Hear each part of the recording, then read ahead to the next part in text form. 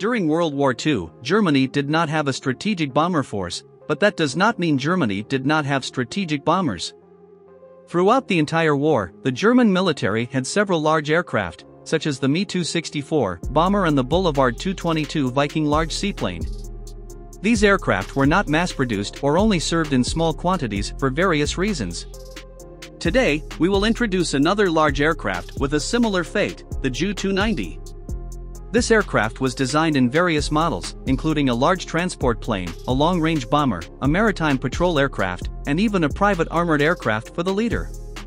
The Ju-290 was developed based on the German Ju-90 passenger plane, which has a complex history. The Ju-90 itself was developed from the Ju-89. The Ju-89 was a model that lost in the competition for long-range strategic bombers in the early 1930s. Germany later abandoned strategic bombers. Afterwards, Lufthansa took over the Ju-89 and developed it into a commercial passenger plane, indicating that the Ju-290 had the lineage of a bomber from its roots.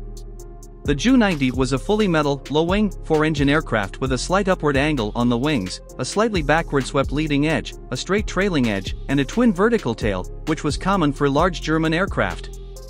The Ju-290 shared most of its structure with the Ju-89 and could transport about 40 passengers. With this technological inheritance, the development of the Ju-290 went smoothly.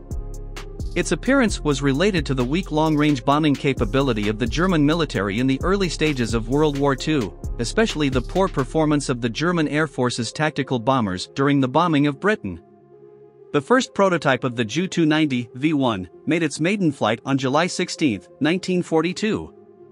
The main changes were made to the fuselage and power system.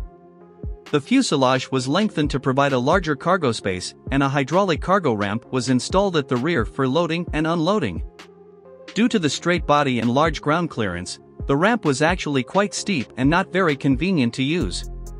The wingspan was increased, and the 4 engines were replaced with more powerful Daimler-Benz DB600C liquid-cooled engines, each with a power of 1100 horsepower.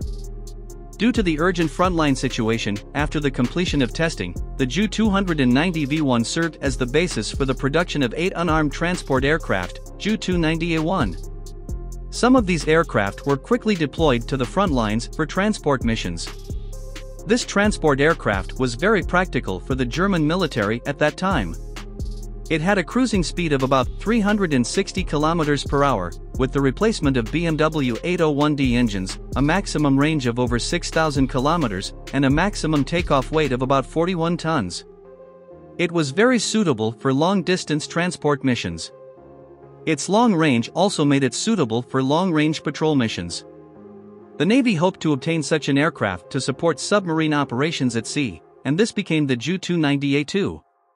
The A2 was a modification of the A1, and 3 A1 aircraft on the assembly line underwent modifications. In addition to installing auxiliary fuel tanks, the aircraft were equipped with search radar and a tail gun turret.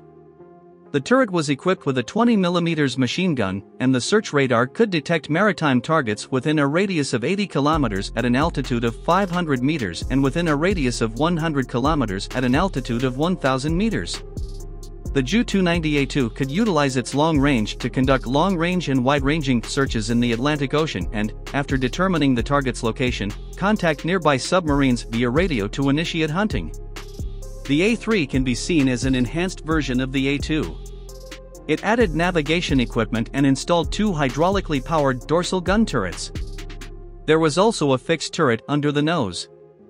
Although these additional weapons increased the aircraft's load, its self-defense firepower was stronger. The A3 and A2 did not have major changes to the fuselage, so they could quickly be converted back into transport aircraft. The A4 was a slightly modified version of the A3. The A5 and A7 were 2 interesting models. They were long-range reconnaissance/attack aircraft. Although they did not have traditional bomb bays, there were plans to install radio-guided systems on the aircraft and carry HS-293 anti-ship missiles and Fritz-X heavy-guided bombs. The A8 and Ju-290B were envisioned as strategic bombers, but they were never completed. The A6 was a 50-seat passenger aircraft, and only one prototype was built. The U-9 was a long-range transport aircraft designed to establish direct contact with allies on the other side of the Eurasian continent during World War II. In order to fly across this vast continent, the aircraft underwent modifications to increase fuel capacity. The final plan was to land in a certain area in northeastern China. However, for various reasons, the aircraft never completed this astonishing long-distance flight. The leader was very interested in the Ju-290 as well. In 1943, he requested the Air Force Marshal to provide him with a private aircraft. Perhaps due to the scarcity of aircraft, it was not until the end of the following year that one aircraft was allocated for modification. The front section of the fuselage was equipped with an armored cockpit, with 12 mm thick armor plates and 50 mm thick bulletproof glass windows, as well as necessary escape equipment. This unique version of the Air Force One for the leader was destroyed in a bombing at Munich airport in March 1945 and did not fulfill its intended role. All three branches of the military, the Navy, Army, and Air Force, competed for this useful large aircraft. Although the Army did not have the qualifications to own aircraft, they hoped to receive support from the Air Force in many operations. During the Battle of Stalingrad, they urgently needed this aircraft for personnel and cargo transportation. One aircraft even crashed on the front lines. The Navy hoped to use all Ju-290 aircraft for maritime patrol missions. This proposal was naturally rejected by the Air Force. However, the Air Force also faced difficulties. As the war progressed, production resources became extremely scarce, and the Air Force had to halt production of the Ju-290 and concentrate all its efforts on producing fighter aircraft. The story of the Ju-290 did not end after World War II. In addition to the aircraft captured by the Allied forces for testing, one aircraft was detained by Spain during the war and continued to be used after the war.